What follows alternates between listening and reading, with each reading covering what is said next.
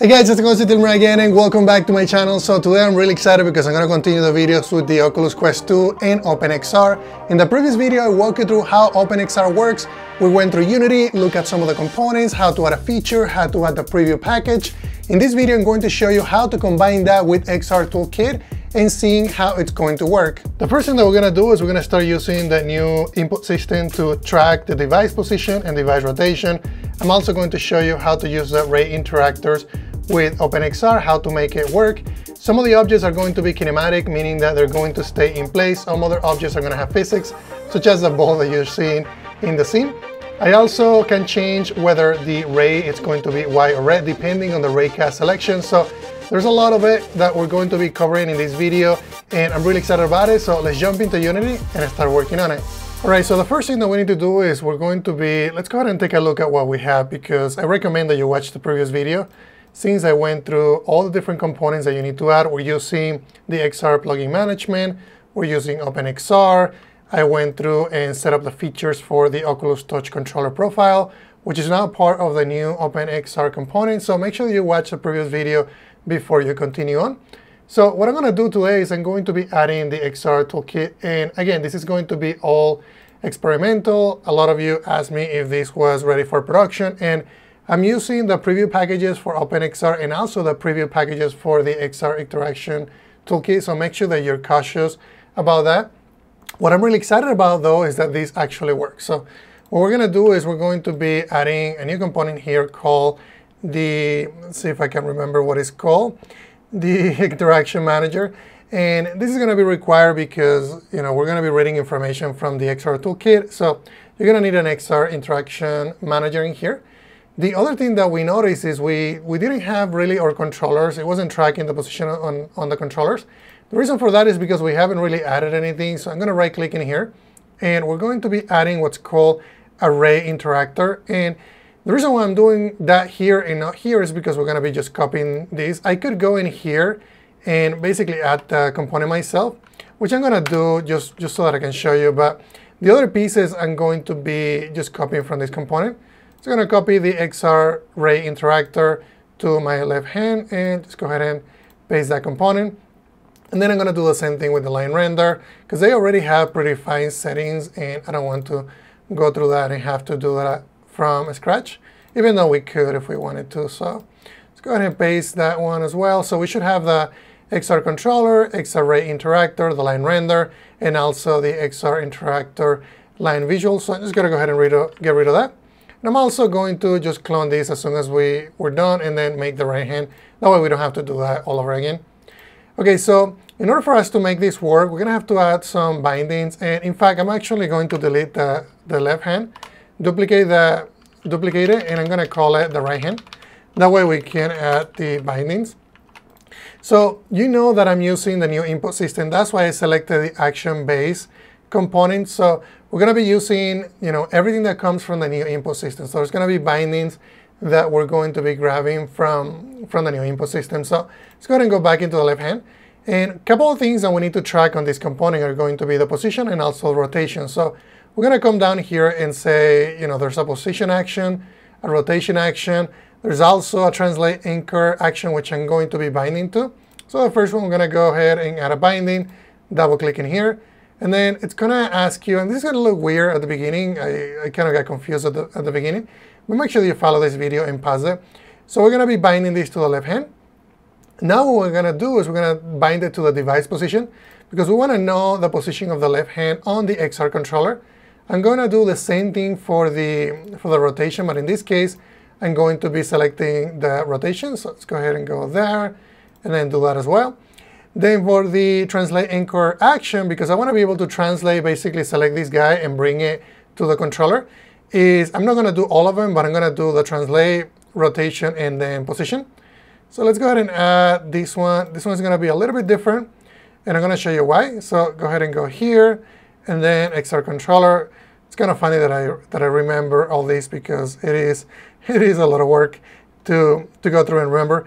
Anyway, so if you go in here, you're going to see that we have the Oculus Touch controller. We also have the open. For some reason, it's not showing me. Let's go back. Oh, okay, we have to go to the actual controller.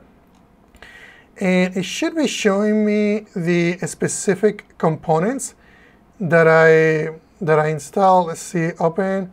Normally it says OpenXR, but if it doesn't, that's okay. We can go here, left hand, optional controls.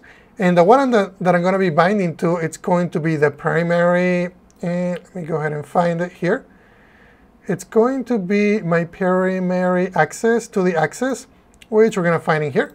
So make sure that it says left hand XR controller, primary to the access. And then we're going to do the same thing in here, but it's going to be the right controller, right? So we're going to go XR controller, and then the right hand, device position. Go ahead and go back to that. Add a new binding, double click on the binding, and then do XR controller, right hand, and then the rotation. And I don't know why I keep doing that, but let's go ahead and do the last one, which is going to be my primary to the axis. And let's go ahead and go back to that. Right hand, optional controls. And this one I always have a hard time. You can also type it if you wanted to. So you can do primary 2D. And I'm actually just going to select it since I have it here, but you can search for it if you like to. And let me go ahead and find it here. Primary 2D axis, there we go.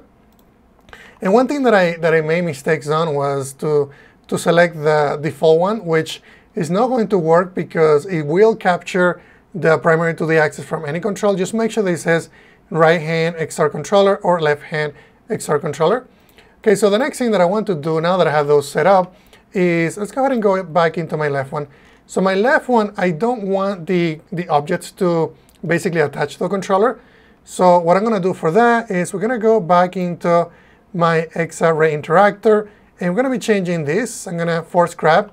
So if you disable this, the object is going to stay at its original position. You're going to be able to move it around, but it's going to be, it's going to stay still.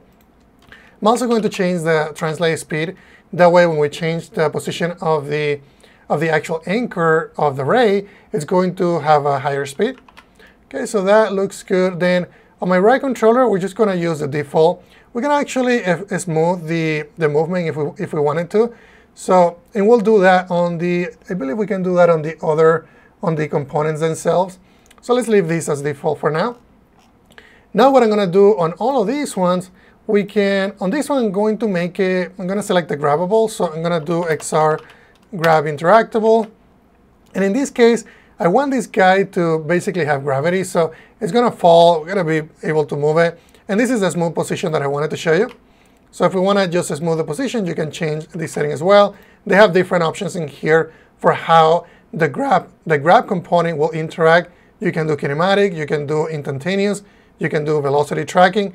Instantaneous, if you were to grab that object, is basically going to attach to the controller right away if you're using the controller that is doing a force grab.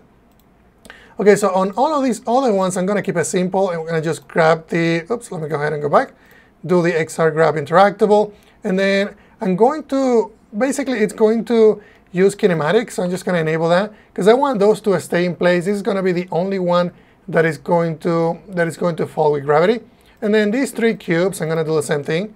And it looks like I already have them. It's going to be the XR grab interactable, and we are going to be tracking the position, the rotation. Again, if you don't want to track a specific component, rotation or position, you can also disable this. Say I didn't want to rotate these with my controller, then I could disable that if I wanted to. I'm going to leave it as default.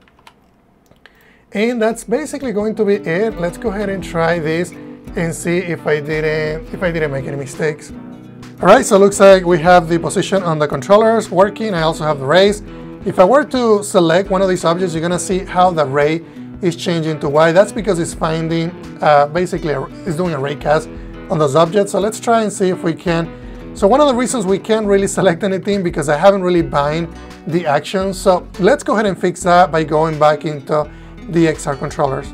Okay, so the last thing that I need to do in order for this to work is we didn't do the select action on either one of these. So it's actually good that we made a mistake because it makes you realize what we need to do. So what we're going to do is we're going to go back into here, XR controller. This is the left hand, so we're going to select the left hand. And then we're going to have to select the trigger, which is the one that I'm going to do. So we can do trigger press. That's going to allow us to select these objects when we press on the trigger on the left hand. And we're going to do the same thing for this one. We'll just do a new binding and then go into path. XR controller, right hand, and then in this one, optional controllers. And then we're gonna do the trigger press on that controller as well. Let me just make sure that works. Okay, so let's go ahead and hit play and test it. Okay, so everything is working. Let me see if I can select this object. I can't. This one, remember, it has gravity, so it's gonna fall down. So let's go ahead and try that one. Let's see if we can bring it in. Yep, we can bring it in. We can also do, if we wanted to do a little Christmas guy, we can do something like that. And there we go. Oh, don't go away. And then and this one is like on my face. Let me go ahead and get back in here. And let's get that out of the way. And my cubes failed. No, I wanted to use my cubes. So the cubes are really cool because I can bring them in, bring it out. This one is going to attach to it because I have the force grab. But we can also, and because the controllers have rigid bodies, that's why they are colliding. So if I were to like push it, you can see that that has a rigid body. And then we can also bring these ones in. I can bring it out because we did the anchor changes on the primary to the axis. And then, you know, everything is working. So I'm gonna call it good, guys. If you guys have any questions about this, please let me know in the comments.